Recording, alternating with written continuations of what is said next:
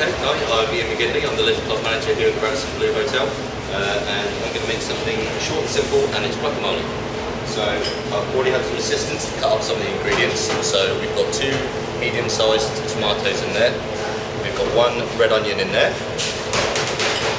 We've just halved a whole lemon and a whole lime for there, and then we've got some nachos for the side, and we've got some cut up coriander, 1 small green pepper, and 2 avocados. So the last bit I need to do is just cut these up.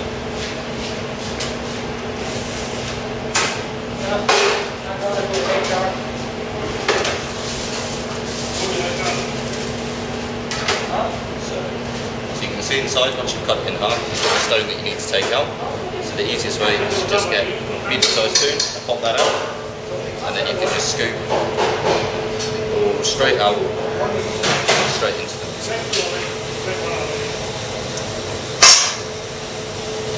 There. And it's exactly the same with the second half.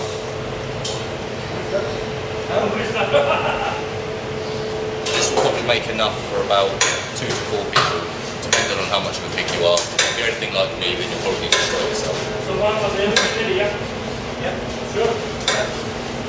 Okay. There we go. Make it chocolate mousse. Chocolate mousse. Chocolate mousse. So you can either just pop it all straight in the bowl like I've done, or you can cut it up beforehand. It just makes it a bit easier to mix, basically.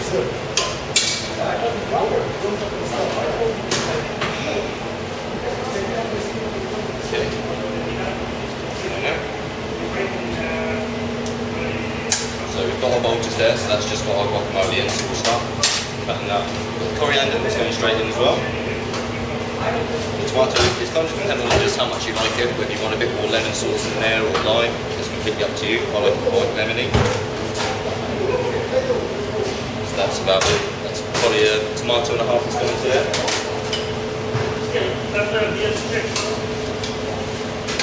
And then that's probably about half a red onion that's gone in there as well. A little bit of coriander in there.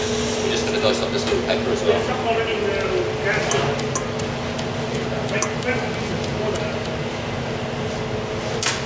And then that can all just go straight in there as well. So as I said, you can cut it up beforehand, which does make it a little bit easier.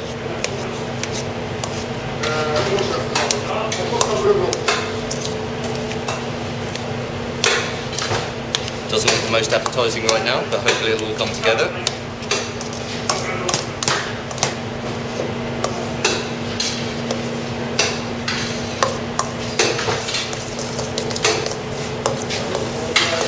And then once the guacamole's in some smaller bits, it's generally best to do the lemon there so everything gets covered in it.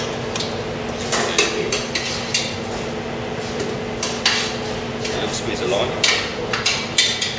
And a bigger squeeze of lemon. As I said, it just depends exactly on how you like it.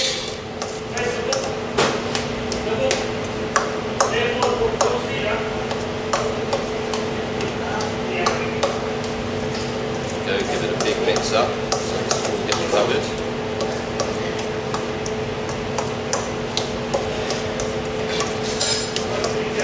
You can always give it a little taste as well, just to see how it's doing.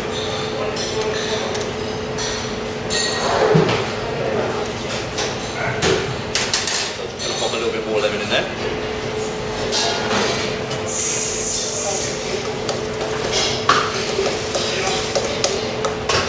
There we go. So it only takes a couple of minutes to cut, it takes a couple of minutes to mix. Out of there. Make sure you've got some.